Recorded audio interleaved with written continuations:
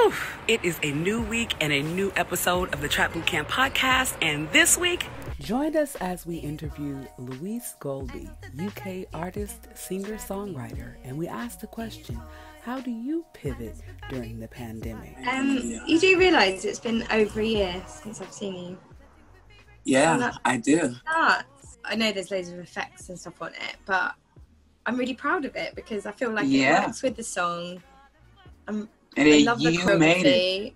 Zara's done a really good job.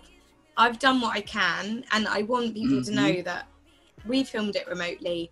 I edited it, so it's clearly not like a high budget video, but hopefully people see that and think it still works. So, but if you look at all of your videos, it's about doing what you can with what you have.